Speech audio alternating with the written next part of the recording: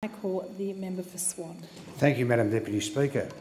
The case for a national redress scheme for those who suffered while staying in an institution as a child has been raised again in the media, and I must admit also by the opposition leader. I don't know why the opposition leader all of a sudden decided to pop his head up on this issue, but I do thank him for it, and also understand that he did recognise the advocacy I have done along with other members of Parliament to achieve a national redress scheme. I hope that it is at the urging of the members for Corio, Blaxland and Jagga Jagga that has helped the opposition leader to decide to join the call for a national redress scheme.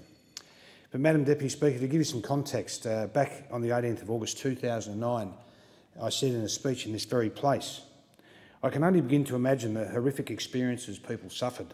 Only a couple of months ago I met with the members of the Care Leavers Australia Network, otherwise known as CLAN, an organisation that provides support for people who have suffered in care. I sat with the Clannies for the tabling of the Community Affairs References Committee report, Lost Innocents and Forgotten Australians Revisited. It was an emotional day and I felt privileged to share that moment with them. Madam Deputy Speaker, the report describes the progress that has been made towards objectives in the report tabled in 2001 and the report tabled in 2004. The term lost innocence is used to describe a generation of child migrants brought to Australia from UK. Responsibility for their safety was passed from the Commonwealth to the state governments and then on to various other agencies. The term forgotten Australians is used to describe Australians who have experienced institutional and out-of-home care.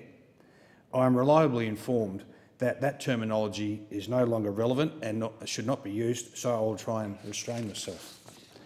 Madam Deputy Speaker, as we approach November the 16th, I advise that it is the date of the 6th anniversary of the apology that was made to thousands of children who spend time in institutions and out-of-home care, the UK migrants, and we still haven't established a national redress scheme. In regards to a redress scheme, I've been advocating that for some time, and I hope it will be one of the outcomes of the Royal Commission into Child Sex Abuse. I note the member for Blaxland did a speech in Parliament on this issue just the other day. On November the 16th, 2009, I stated in a speech in the main chamber these very words. I welcome this apology and support the motion and encourage my fellow colleagues to support it. We must not forget reparation. I call on the governments, churches and charities to deal with this now, not later. We can now only be judged as a nation by our ability to repair and rebuild these Australian lives, because we have failed these children in the construction of those lives. We have failed them in the nurturing and care that they would have expected to get from institutions, the nurturing and care they would have got in a family home. We have failed them by treating them with systematic abuse. Everyone asks about the reasons for children being in orphanages, whether it was an economic situation or a breakdown of the family unit. There are numerous reasons, and I have even heard of people putting their children into orphanages to prevent them from being a burden on the rest of the family. Today we have heard stories from those children, now adults with a range of emotions and experiences. We have heard about having trouble creating relationships. We have heard about the trouble trusting not only authorities but anyone, about the abuse that these individuals suffered and about the lack of nurturing and the lack of care and love.